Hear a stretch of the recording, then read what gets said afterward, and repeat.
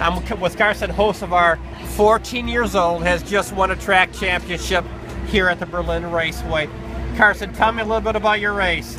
It was really good. We were really good for the first stage, first two stages, and then we got the pole there at the end, and we just got really tight. And we even loosened up, so I don't know if there was something with the tires or anything like that.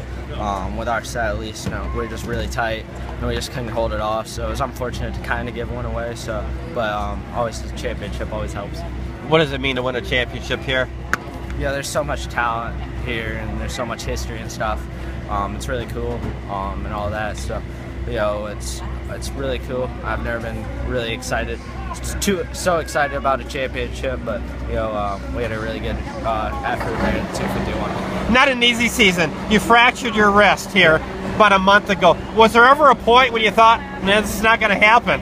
There were a few times I thought we were definitely didn't have much of a shot there, especially going in a week or two ago, getting ready for the chase, and we just couldn't find the speed to get a win or anything like that. So I was really nervous and stuff, and we ended up bringing our crate car here, and that was definitely our best option.